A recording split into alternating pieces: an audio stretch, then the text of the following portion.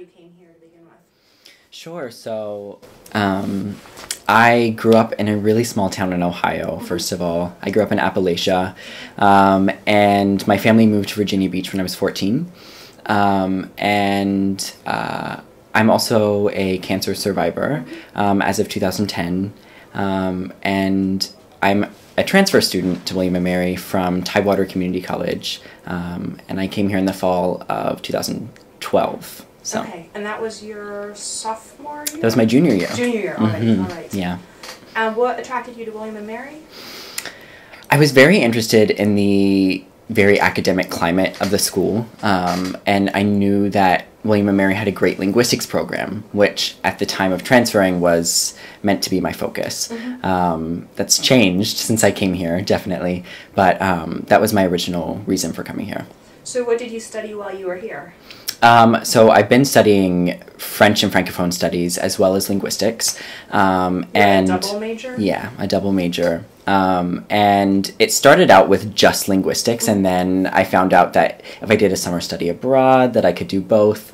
And so I've ended up double majoring, and then over time, my focus has really shifted from linguistics to French and Francophone studies.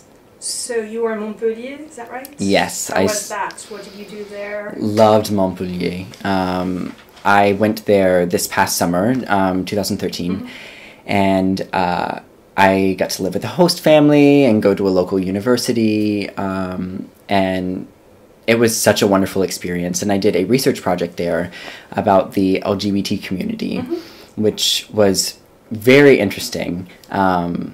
And it was definitely the type of research that I don't think I would have been able to do had I just stayed here. So what was the question that you were asking? I really wanted to look into the socio-political, socio-historical reasons why Montpellier had become such a gay-friendly city in France, and why the opinion around France was that it was the San Francisco of Europe. And so I really wanted to look into why people thought that was. And how did you go about answering the question? Well, what kinds of sources did you yeah. So I made some contacts while I was actually over here because I had a few friends in Montpellier, and so they put me in contact with some of their friends, and I also contacted the Gay and Lesbian Pride Center in Montpellier, and they provided me with some contacts as well. And so I did kind of a survey to see what people felt like the reasons were that Montpellier had become such an accepting city. And I did interviews one-on-one with a few individuals, just asking them about their personal experiences in the city, possible experiences with homophobia, and their kind of view of the gay-friendly climate of the city in general. Did you also do research in specific archives or specific Definitely. libraries? They have an amazing library in Montpellier. And so I did a lot of research there, and a lot of it involved this recent political past of the city. Beginning in about the 1970s, they elected a socialist mayor, Georges Frêche, and that really put the city on a track to a very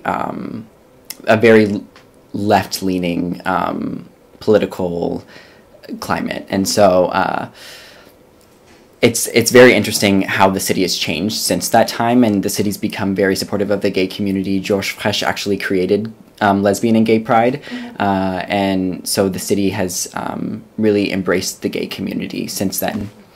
So what was the answer to your research question in the end? Did it really have to do with its history, or were there other factors? It did a lot have to do with its history beginning in the 1970s. There's also this factor that Montpellier was a very young, very educated city. About 1/4 of the population of Montpellier is university age or university attending. So it's a very young, very educated population. IBM also has a research center in Montpellier, and they do a lot of research in public transportation and water usage. And so you can see that it's really a very, very educated, very conscious population that lives there. Something, though, that I thought was very interesting, which I was not expecting necessarily, was that in the interviews that I did with people, people really voiced their kind of rejection for a social LGBT community, and they related more to a political LGBT community. And so they said they didn't really like to frequent these gay bars and gay saunas and gay places of business because they felt like that put them in a box and that defined them by one aspect of their identity. And I thought that was very interesting because it kind of contrasted for me with the US, where we kind of like, we have these communities of people who come together socially for strength and support, where in France, it was kind of a more universalist perspective, where people like to be viewed as part of the community as a whole and not defined by this one characteristic of their identity. This is really interesting. Yeah, I loved it. The other thing I was going to ask you about was your experience with the film festival here on campus, because I think you were also active. Yes. And helped organize that. Yeah, it was very exciting. I actually had the opportunity to be the first intern for the French and Francophone Film Festival, which was such a wonderful opportunity, and I got to work very closely with Magali Compon. And so I got actually a lot of hands-on experience with marketing and PR. Like, I got to promote festival products and ticket sales within the Williamsburg and Hampton Roads area. I got to take control of social media outlets and communicate with the people who were coming to see the films. And it was a wonderful experience. Do you think you actually acquired specific skills? Yeah, that definitely. You might use in the future? Definitely. Like, I was never really... I had never really done anything PR related. And so I think that was a really great experience for me, especially getting in touch more with the faculty here, which I've done in other ways as well. But that was also a great facet of my work there. It was really great to give back to the French department in general, because I've so enjoyed my time here, and I thought it was really great to get the community involved a little bit more. So what happens next? Next. You're about to graduate. Yes, graduating very soon. Scary. Congratulations. So right now the plan is to go to France and teach English for at least a year. I've applied to the TAPIF program, which is the teaching assistantship program in France, and where do you want to end up, ideally?